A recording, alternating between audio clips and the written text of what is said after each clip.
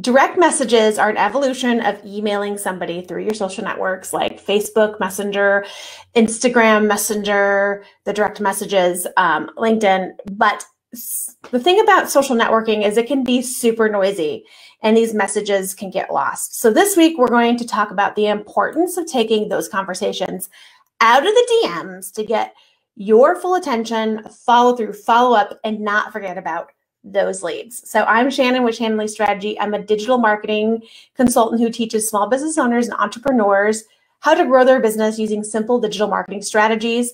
And I help them get back time, become less overwhelmed, and get them results. So I've been doing this for 20 years, and I'd love to help you make an impact in your business. So social media is noisy.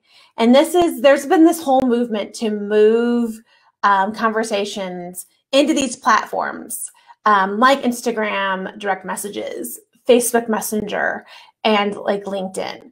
And so what happens is a lot of times, if you do not move them off these platforms, they get completely lost. So I am particularly passionate about this because a few months ago, I tried to hire several vendors, and those who did not take me off the apps I've noticed weren't the greatest with follow through. And if somebody's not really good with follow through, follow up, it's a good indication to me of somebody you may not want to hire. And these were high ticket folks. These were folks that I was willing to spend a good amount of money with. And if they weren't willing to give me high touch, high customer service, I wasn't willing to spend my money with them. And a light bulb came on in my head. The light bulb was like, I can use this as a teachable moment to teach you things not to do. So here are some tips to help you move conversations off these social networks and into your inbox. Now, how do you get them out of the direct message and into your inbox? It's super simple, guys.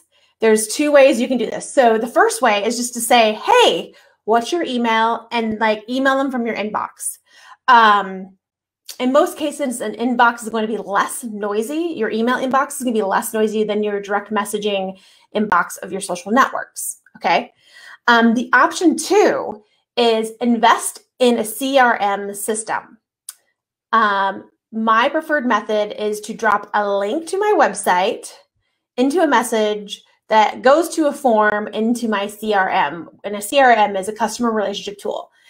That way, when they fill this out, I can vet that they're a lead before they even get on the phone with me. Now, you're saying, what's a CRM? Do I really need this? So I use Honeybook, and I will drop the link in the bottom here in just a moment.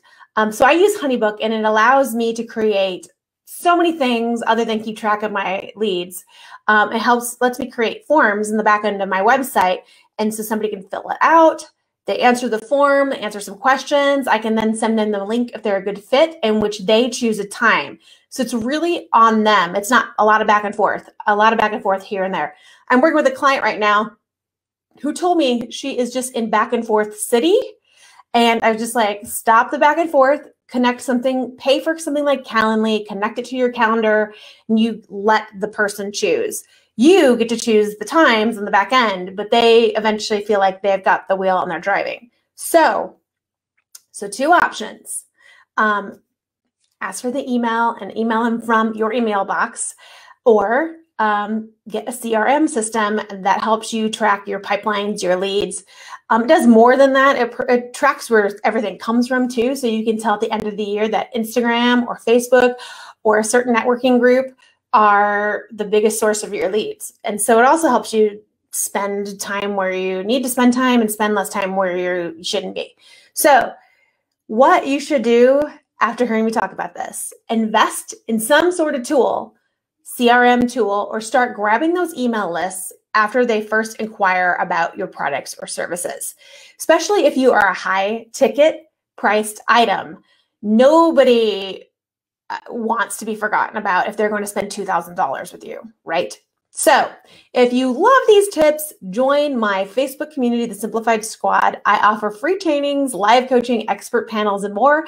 The link is below. If you have a question about this video or anything marketing related, drop me a comment and I'll get it answered.